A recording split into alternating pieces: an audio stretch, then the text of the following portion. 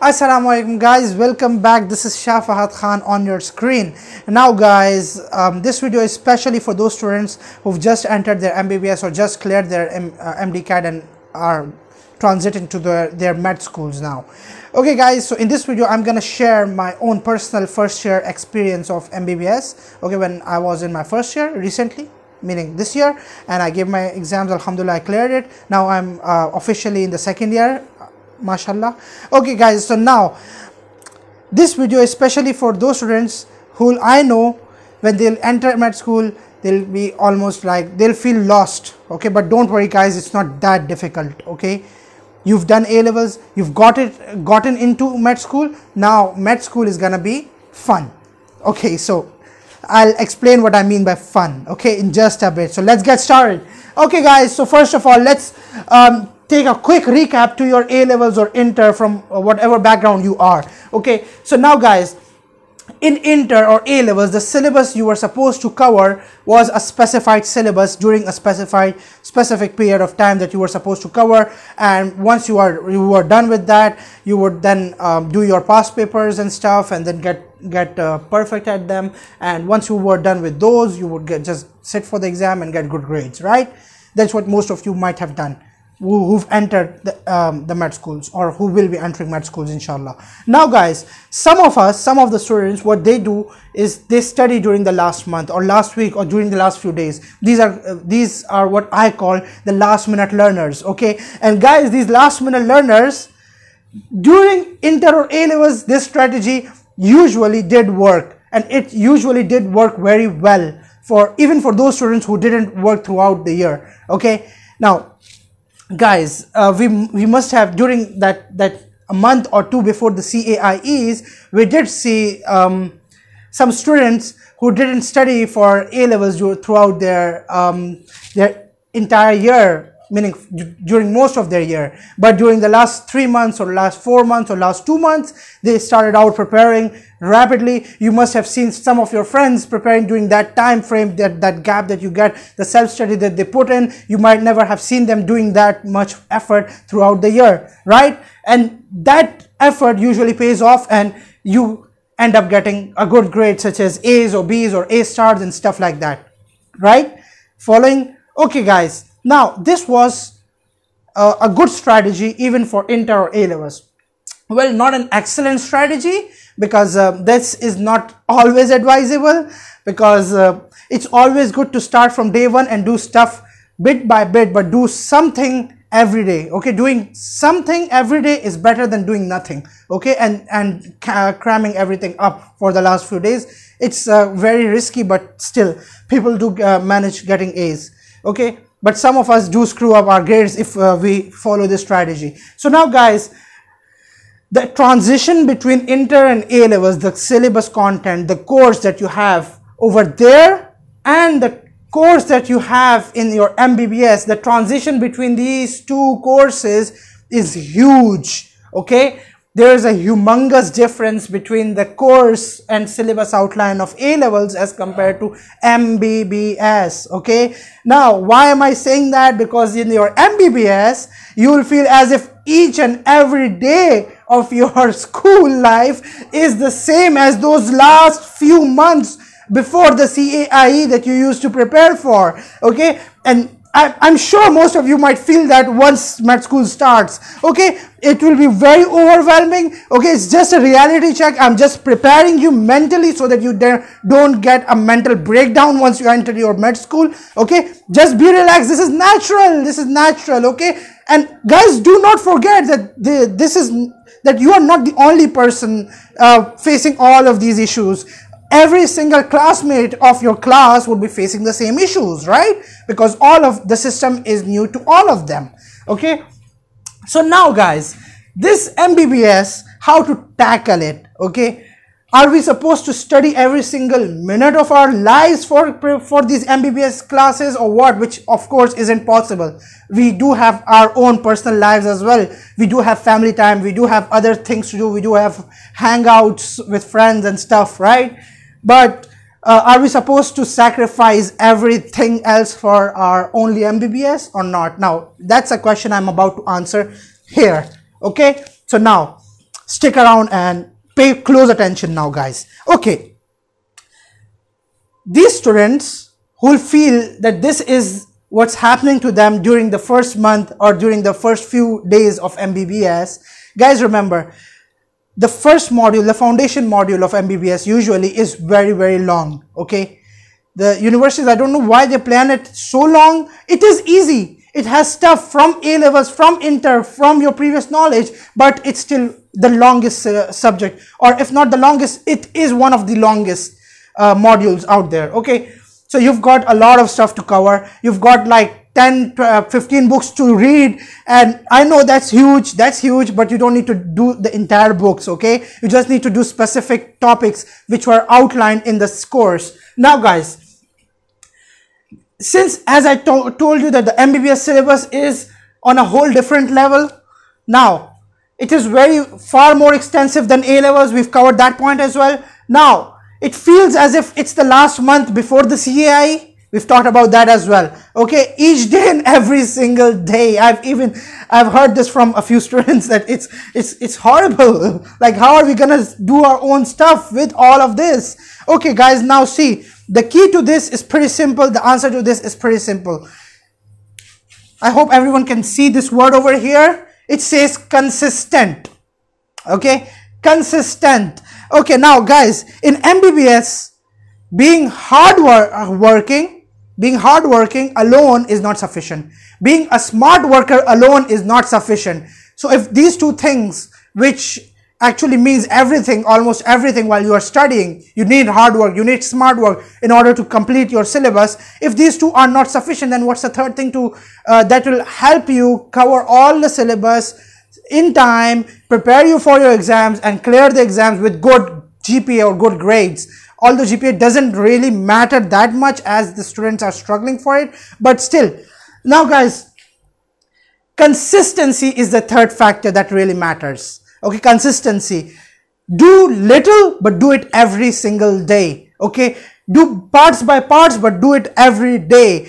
Reason why I'm saying that is because the syllabus is extremely extensive. Okay, syllabus of MBBS is extremely extensive, and you'll tend to forget what you learned during your class a few days after you've studied them. Okay, so like for instance, I study cell physiology today.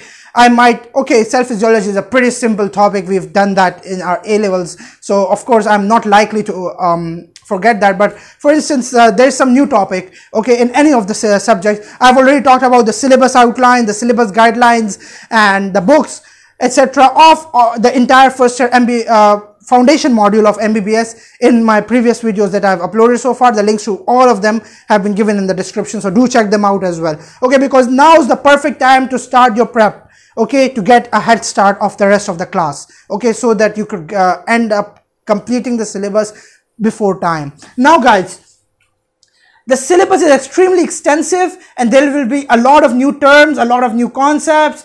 You will definitely learn it today. For instance, you will learn it, you will remember it today. But for instance, if I ask you after 4 days the same concept, and if you haven't revised it, then you'll more likely it will be a greater chance that you'll forget it, right? It will be a greater chance that you might not remember it. So for that, it's important to stay consistent and keep revising the previous stuff. Do it bit by bit, do it little by little, but do it every single day. Okay, you have to start preparing from day one in your MBBS. I'm not saying give the entire day one to MBBS. I'm just saying give a bit of your day one to MBBS, and then as time passes and as exam approach, you start increasing your time. So this way you will have time for other activities along with your MBBS studies. Okay, that's something that I was a lot of confused during my foundation module, and guys, it's natural. During your first month, most of you might not even get what should I say, adapted to the system of MBBS as well, because it is new. I agree, it was new for me as well, and I felt the studies were very, very challenging for me as well as a new MBBS student. But still guys, as soon as you give your first module, although we didn't have our module immediately after the foundation module because of the COVID situation, but still guys, once you are done with your first module, you'll get to know what sort of questions are asked, what sort of stuff you are supposed to know, what sort of stuff you are expected to know from the entire course. And guys, don't worry, you have your seniors. The seniors are very, very kind. They do give out the brilliant guidelines to you as well. Okay, I do have the guideline videos as well, okay, on the entire foundation module, but you do have other very, very nice seniors who will make their guidelines, or our seniors, even our seniors have made their guidelines. They are very helpful. Okay, they'll have the tips and tricks to prepare for your foundation module or for other modules throughout your first year MBBS. So do not worry. Okay, then, so this is the key, that you need to be very, very consistent throughout your first year. Yeah. Then secondly, guys, cramming is never advisable. Okay, what do I mean by cramming? C-R-A-M, cram. What does cram means? Cram means doing a lot of stuff, preparing a lot of syllabus before in a short period of time before the exam. Okay, that's called cramming, and that is the information that you'll more likely to forget easily as compared to the information that you learn over a spaced interval over a long period of time. For instance, if you start learning today and you give half an hour to a subject, and then half an hour to another topic, and half an hour to another topic, and then tomorrow you give half an hour more. Half an hour is just an example, okay? I'm sure half an hour will not be sufficient. You will need to at least give 1 hour to every topic, okay, in order to remember it nicely. But if you take the same topic, let's say tomorrow, okay, and you review what you did today, and you learn a bit of it again, a bit of it meaning आगे थोड़ा सा पढ़ लें, ठीक है? You learn a bit of it.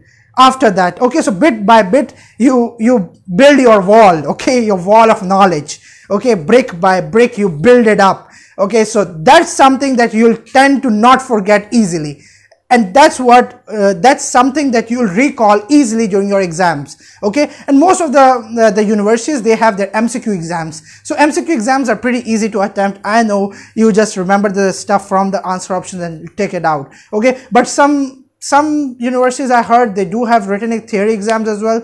So guys, just keep yourself prepared, okay? Prepared for everything that will come for you. Keep the syllabus under your control, and to do that in MBBS, it's the consistency that's the key, okay? Hard work and smart work alone will not help you finish off the entire MBBS course before time unless and until you are consistent, okay?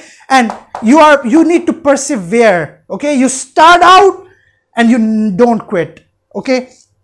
If you quit, then you'll tend to forget a lot of it.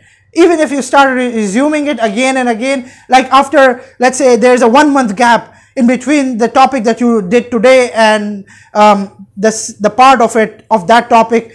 If you do the part of that topic after a month, you'll tend to forget even this part. So do not take such long gaps, okay? Take short intervals, but be consistent, learn everything that you can. But guys, now, the best thing is over here that some of the students, what they do is they follow their own techniques that they used to have in their A levels or inter. Okay, they used to make long notes and then they used to learn them and then they used to practice. That's the best technique, I know. But guys, what if you don't have enough time? Okay, sometimes it does happen quite a few times that you end up losing a lot of time and other stuff. So now the best thing over there is to give a lot of time to your major subjects first, okay? Give more time to your majors as compared to your minors. So even if you are following that strategy, you'll still end up completing most of the course before time, okay? And guys, in the end, it doesn't matter how much you've done. What really matters is that you've given it your best, okay? So I won't advise that during your first week you start giving like 10 hours to your studies. Give 5 hours, give 4 hours, but as soon as the first week is over or even the second week is over, then you start coming back to your track, okay? You start giving in more hours, but make sure you take breaks in between them. This is what I learned during my first year of MBBS, okay? That you need to be a lot more consistent than being a hard worker or a smart worker. And the syllabus of MBBS is gonna be very overwhelming, so do not get freaked out by just looking at the books, okay? I know there are a lot of books, and guys, a very common misconception. Some of you might think that these are the books that we'll be studying only during our foundation module, and then we'll need more books during the other modules. No guys, these are the books that you'll be using throughout your first year, okay? There's a very rare chance that you might get another book, or you might be required to get another book. But guys, most of the times it's the books during the first module that you need to use throughout your year, okay? Hope this video finds most of you well, and guys, be mentally prepared, okay? This was just a fact checker video for you guys, that MBBS, it's gonna be a very long journey, okay? हाँ, मुझे पता है काफ़ी लोगों ने ये कहा होगा कि चलो भाई इंटर कर लो, MD कैट क्लियर कर लो, अच्छे ग्रेड्स ले आओ, अच्छी यूनि में चले जाओ, फिर उसके बाद मज़े ही मज़े। नहीं गाइस, ऐसा कुछ नहीं है, ठीक है? मज़े हैं, बट उस सेंस में कि क्या कहते हैं, उस सेंस में मजे हैं कि आपके पास ये टेंशन नहीं होगी कि किस यूनि में जाना है, क्या करियर होगा। बट अब आप आ चुके हैं, this is the real time to start working hard guys, ठीक है? बट मैं अगेन ये नहीं कह रहा कि आप पूरा का पूरा टाइम इसी को दें, ठीक है? आप फैमिली के साथ भी टाइम गुजारें, आप बाकी चीज़ों में भी टाइम गुजारें, ठीक है? मैं खुद भी, मैं मतलब हर वक्त पढ़ता नहीं रहता, मैं फैमिली के साथ भी टाइम गुजारता हूँ, मैं बाहर भी चला जाता हूँ, सुबह वॉक भी करने भी जाता हूँ, तो बाकी चीज़ें भी साथ साथ चलाइएगा ज़रूर, ठीक है? इसका ये मतलब हरगिज़ नहीं कि बस पढ़ाई पढ़ाई पढ़ाई पढ़ाई, ठीक है? आप पढ़ें, लेकिन बैलेंस रखिएगा, ठीक है? क्योंकि अब आप एक बार MBBS में आ गए ना, तो आपकी लाइफ पढ़ाई वाली है, ठीक है? पढ़ाई के बगैर आपकी लाइफ चलनी नहीं है। I hope this video was good for you guys, and thank you. If you have comments, any good suggestions, so please do leave them in the comment section.